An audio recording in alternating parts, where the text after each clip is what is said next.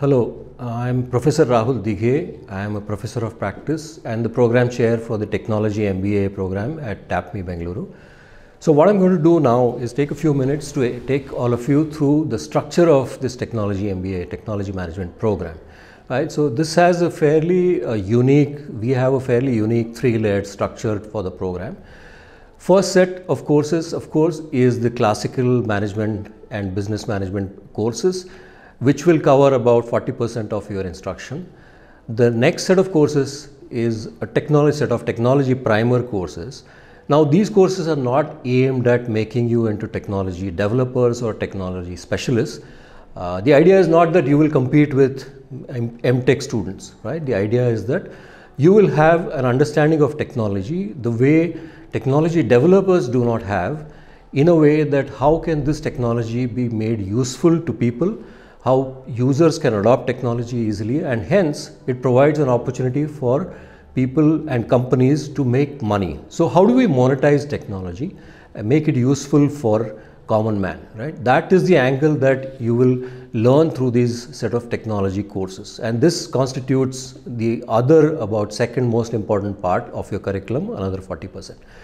The third and not to be ignored, very important, is the vertical specializations. That is, you will have industry specializations. What we are starting with today what we are starting with in the first year are three specializations. That is supply chain, e-commerce and retail, which is an important space in India where plenty of opportunities exist. All of you know about the unicorns that are around, especially in Bangalore, that have been founded in Bangalore, that are operating in this space, Flipkart, Myntra, etc.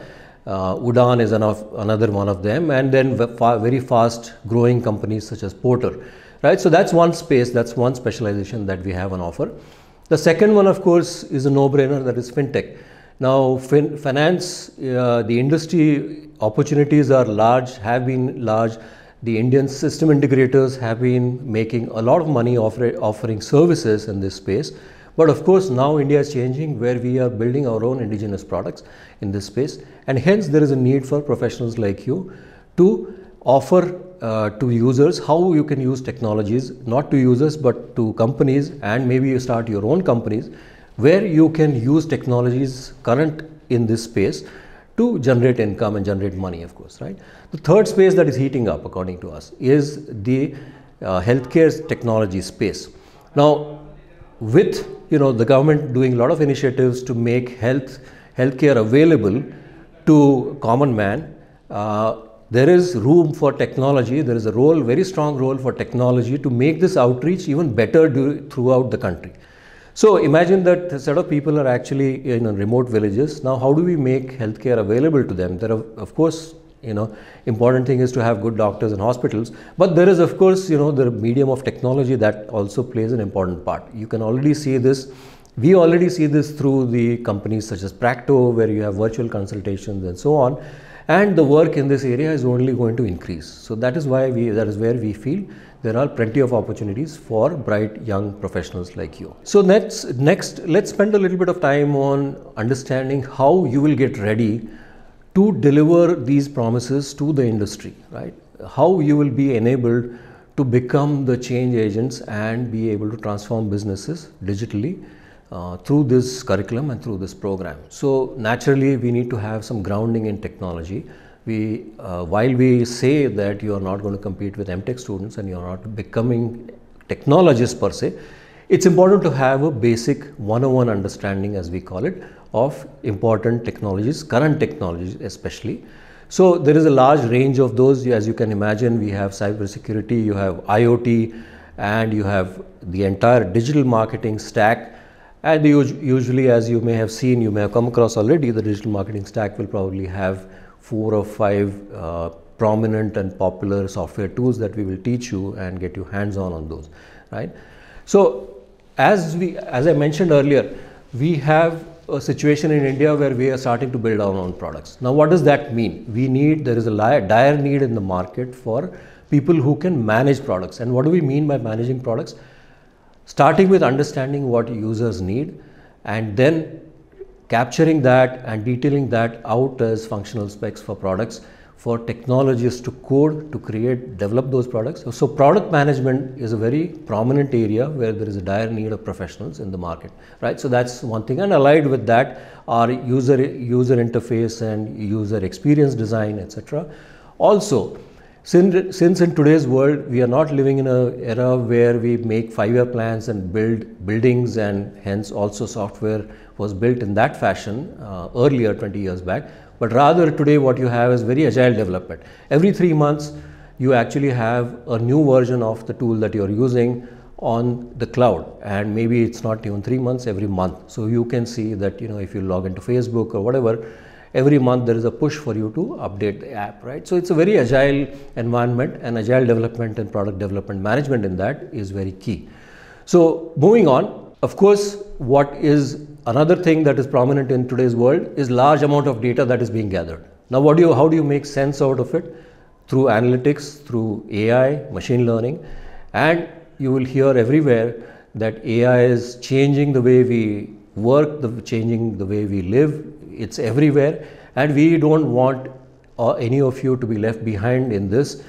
While AI and machine learning from an algorithm perspective may look daunting, in your courses we will simplify it to the extent that you know how things work as much as required, but more than that, what can you do with these technologies? So what is the current status of AI, what is the current state of AI, and what can you do with that in order to solve day-to-day problems? For example, I know that there are popular tools out there for perfecting your interviewing techniques. So you can record yourself through these tools. The tools will provide you inputs on your facial expressions, on how you are delivering, how you are monitoring your volume of intonation, etc. So all this is out there, already there. So what remains to be done is for you to then understand these tools and find opportunities where you can use them and monetize them, right? In order to do this, now how do we deliver these courses? One way to do that, of course, is you have classroom, the traditional way of slideware, etc. We do away with most of that. While we believe that there is theoretical training that is required, understanding of theory is essential, it's very important for you to be hands-on with these tools, right? And for that, towards that, we have set up 4 important labs in our campus. One, of course, is the FinTech. The second one is Supply Chain, E-commerce and Retail Lab. And the next 2 are obvious ones, that is Analytics and AI Labs. And as you can see in the list of software, we have what you will expect. For agile development, you have Jira, you have Asana, tools like that. Then for robotic process automation, you have UiPath. In AI and ML, you have the standard PyTorch, and also we will cover Google TensorFlow. And of course, we have a partnership with IBM, which we will leverage by teaching you IBM Watson. In the supply chain and the retail space, you can no points for guessing that you start with e-commerce. Shopify, popular tool. Zoho, very, very popular, about to become $1 billion company, founded by an Indian. And interesting thing, if you haven't already come across it, he actually lives in his village in Tamil Nadu, right? So the space is changing. It's very exciting. Just an aside on this slide, and you can see the other tools that you can expect. These are all commercially used software. These are not lab software. Also, these are not toy kind of software. They're actually used by several 100,000 users in the SMB space, and the ones which are larger in terms of their footprint, that is functionality footprint, they are actually used by enterprises as well, large enterprises.